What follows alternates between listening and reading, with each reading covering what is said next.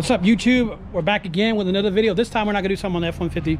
We're gonna do something on one of my buddy's trucks, a GMC. Looks like a GMC Silverado truck. Really sick looking truck. It's dirty right now, but it looks really cool. But we're gonna do a amp and audio rescue on the system. So if you take a look at it, this truck's pretty sick. All black, blacked out, lifted. But we gotta do an audio rescue. So we got a crunch amp in here with the connectors.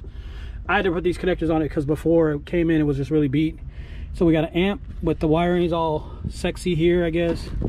The RCA connectors. We got a stiffening cap. Then we got, here we go, we got all the connectors. Like I said, I had to put these connectors on because before it just had wires jammed in there. And now this amp is just going south. And then we'll go over here. We're gonna do something about these wires too. Take a look at those, pretty. Do something with those, put some connectors on it. And then he's got this cool little box with some Rockford woofers in it. And like I said, it's a really cool job. We're also gonna do some stuff with the speakers because before I do some temporary, but now I'm gonna fix those, put some speaker spacers on it and do some sick stuff. Then we're gonna clean up some of this wiring here. Also gonna get some of this stuff over here cleaned up, get the right stuff put in here. You know, maybe even look at this custom ground. I want to see what this ground looks like too. What that would look like. Oh yeah, look at that sexy ground. And that's look like it's just step down wire.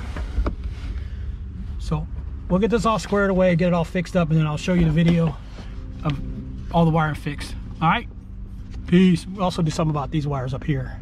All right, peace.